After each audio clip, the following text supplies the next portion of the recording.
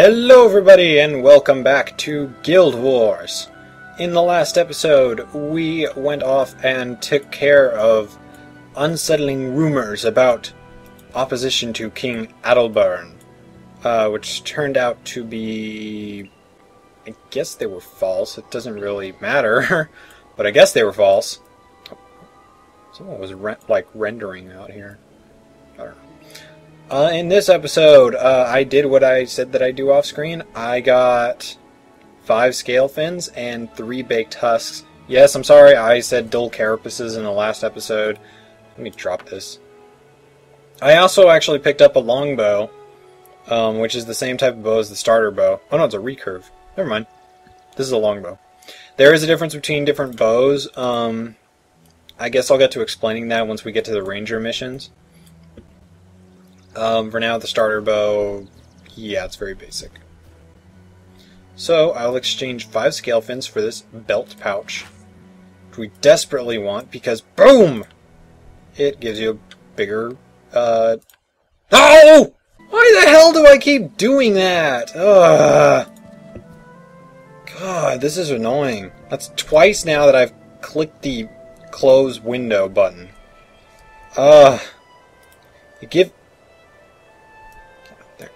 It gives you a bigger, inventory. Jeez. I keep doing that. Anyway, what we're going to do now is we're going to warp to Ashford Abbey. Because we want an item that is right outside the gates. There's another collector out here, as I said, that he is looking for baked husks. And his name is Jacobs. Don't say anything. That's Wind Waker. What am I doing? We want these. The Crichton boots. They only give 2 more armor, but it's better than nothing. We can also sell those, the rawhide boots. But we do want to get the Crichton boots for now. So yeah, I got some brand spanking new boots. Butter shoes. Yes, and then the other thing we want to do should still have the beautiful pearl and the beautiful feather.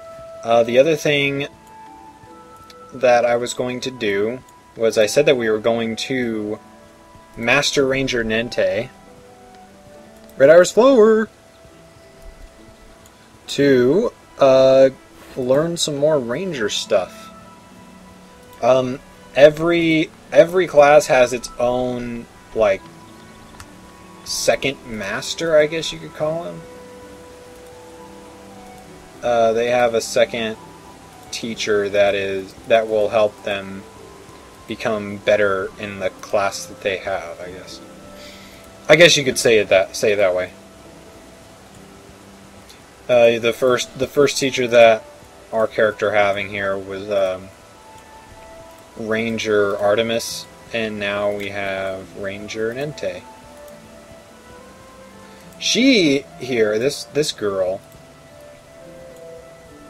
she's looking for Grawl necklaces. She's only looking for 3, so it's not all that hard to get them. And we can get a Crichton vest, which will increase our energy by 5, just like our vest does. So we want to get that. So here we are in Regent Valley, the next little section of the game. Ooh, they have Devourers here. Devourers are not hostile. They will only become hostile when attacked. So let's try attacking him here. The carry-on Devourers are melee fighters. In fact, they are part of the warrior class. They get skills of the warrior, or they get skills that the warrior can use. They can get Frenzy, they can get Endure Pain, which is really annoying. They can also get Shouts that the warrior can learn. So they get really annoying later on. Oh, and they do drop dull carapaces. I thought that wasn't until later. We do want those. There is a collector looking for dull carapaces.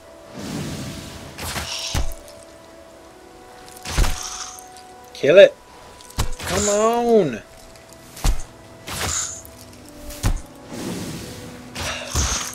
Alright, there we go. I didn't drop. I'm gonna fight one more, and then if I don't get another one, yeah, I'll be getting them off screen like I did the other collectibles. Yeah. Get it. Do it. Yeah. Woo! And that is a Lash Devourer. Lash Devourers, they're also not hostile, but they have ranger skills. So they can learn ranger attacks. Damn, there's a lot of Devourer things out here.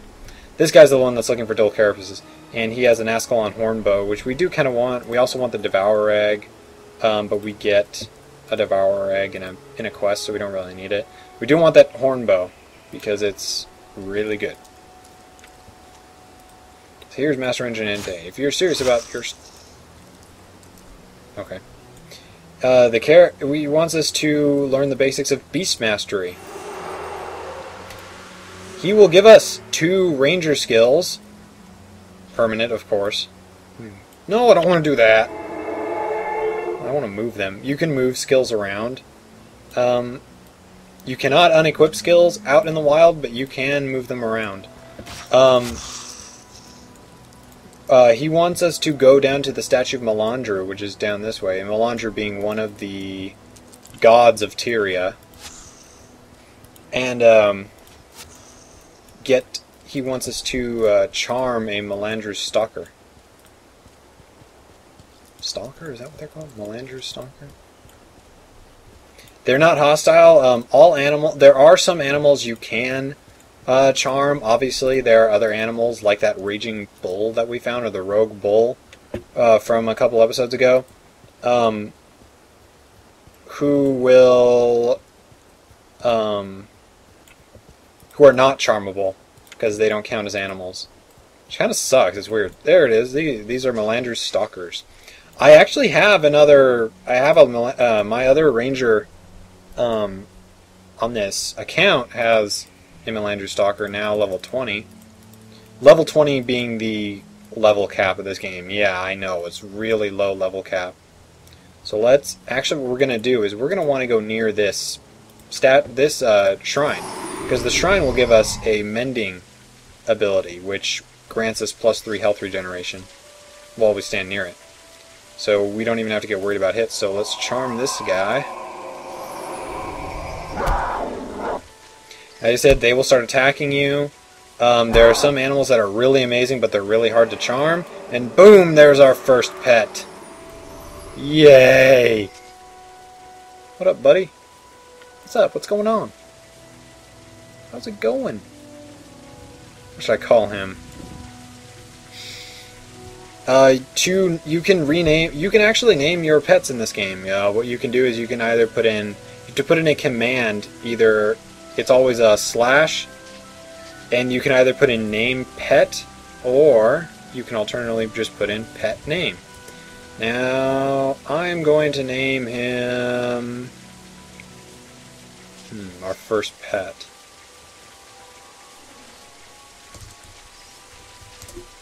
Yeah.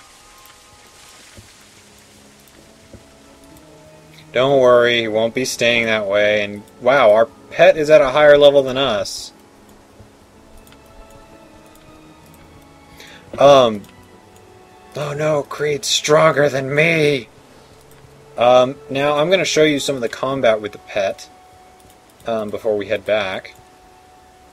They will automatically attack any enemy that you are going after, and they will go in and they'll start doing damage. There are of course skills like Comfort Animal that can heal your pet. There are skills that can make them stronger. There are shouts you can do to make them faster. There's a ton of stuff you can do. And like I said, they do... Ooh! Did I get enough dual carapaces? Get that bow? That'd be awesome. They're just there for melee support for the ranger. That's really it. A good combination that I know of, actually, is a warrior ranger. Because with the Warrior Ranger you can get... I believe there are pets that can actually heal. I'm not sure on that. But, you know, if you're a warrior, you definitely want support going into a fight.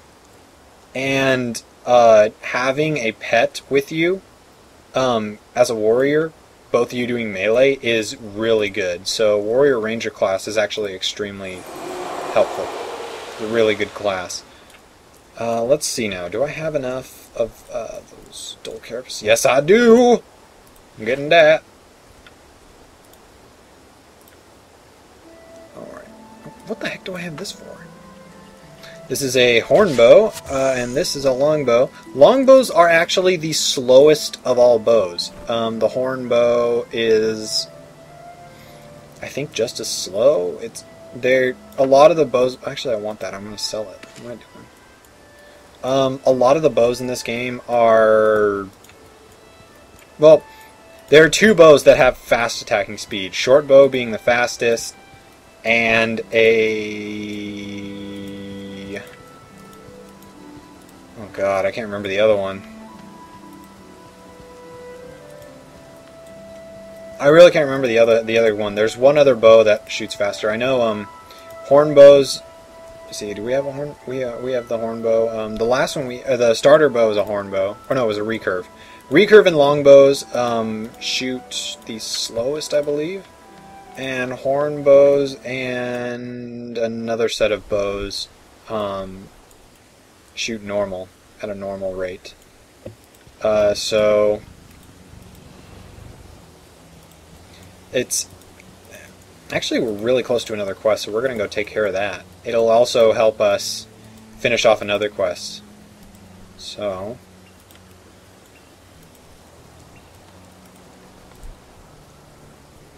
we want to take care of this quest first before going back to Ascalon City, because this quest will actually, like I said, open up the completion for another quest that is available right now.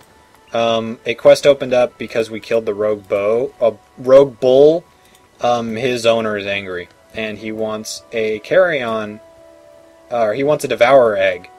This quest will give us 2 devourer eggs, so let's just go inside. And with our pet, this should be fairly easy.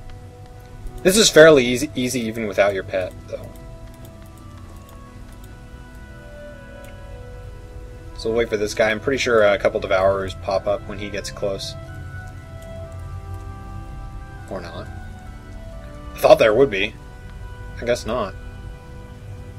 Okay, he's done. No, no, no, no, no. Go after the devourer. Oh crap! Ah, balls. Why did I do that? They're not hostile. Great. Kill them, Creed!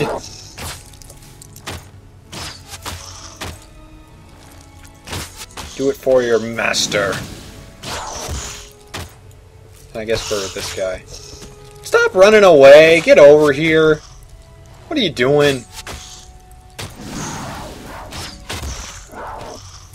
Go! Go! Yeah! Oh! I can sell that. Or trade them. You can obviously trade between players in game. I usually don't like, oh, this guy's really easy. And dead. I don't usually like trading between other players because a lot of the time players will obviously try to scam you. Oh, yes. Although green isn't very rare, it's just, or valuable, but oh, that is still nice. Vials of dye are very, very, very valuable in this game. Depending on the color, of course, whatever is most in demand by other players, that color is more rare, or is more valuable. Obviously, ooh, having a good time today. We want to raise up Beast Mastery, Marksmanship, and Beast Mastery again. So we are now at 2 levels of Beast Mastery, 3 of Marksmanship, 1 in Wilderness Survival. We'll probably raise Wilderness Survival next time, maybe. I may want to get more in Marksmanship. These are all good to sell. Bone Staff especially. If I can get it identified. You need identification sets to identify them. Wow! To identify certain items. Let's take care of this guy. Dude, what are you doing? There's one right there.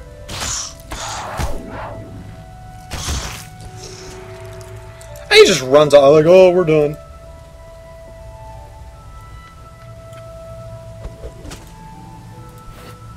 Let's grab this stuff. There's also 2 up there, but I really don't care about them. The only thing they're going to give us is dull carapaces, and I just, yeah, I don't need that. I don't need those anymore. I don't think so, anyway. There are a lot of traders of collectibles in this game. Not just collectibles, collectors. So what you're gonna want to do a lot of the time, get out like Notepad or even just a Notepad, not just the program.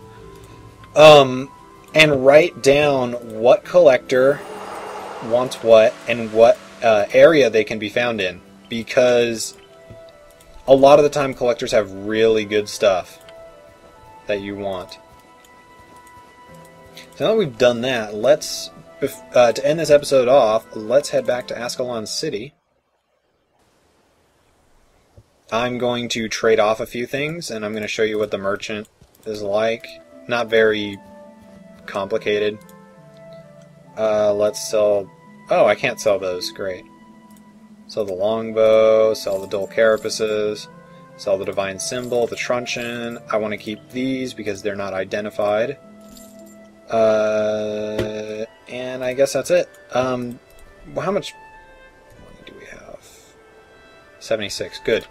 Because now I can show you guys one more thing. Level 12! Holy crap, some people are intense. Level 12 is unheard of here in this part of the game, because holy crap. That is insane. You should be at least, I mean, you should be at least level 7 before leaving Ascalon, but I don't want to go to you. What am I doing here? What am I doing here? I wanted to... Where are you? Where are you? Where are you? There he is. Elias. There are 2 different weapons crafter people. You have a quest that I will not be doing for a while, because that quest requires a lot of traveling. This guy will customize weapons. What customizing weapons does is... Watch. It only costs 10 gold, so let's do it. Boom! Just for customizing it for your character, you get a 20% damage boost for that weapon. What do you do? Ah, he makes weapons. He has a Kylo Axe of Fortitude. Ooh! That's good. Well, for this part of the game. It does the same damage as ours, but it does have that +1 damage against char, which is fairly nice. The Kylo Axe of Fortitude is very nice as well, but these both cost a lot of money. And we got other stuff to buy, plus I can get tons of stuff. I have, because of my other accounts, I already have tons of items, tons of material, or tons of crafting materials, all this stuff. But yeah, that was the weapon customization, that was the merchant. In the next episode, we will be heading off to look at other second professions. More specifically, we will be going to... let's see. Let's see here. We will be heading off to... the warrior. And... if we can fit it in the time, I doubt it, because it's a very long stretch to get to this area. We may be able to get to the Elementalist. But they are a long ways off. They're like in completely different... The warrior is over there, and the elementalist is literally over there. So they're really just there in totally opposite directions. So maybe we'll get to them, maybe we won't. But until then, I will see you guys later.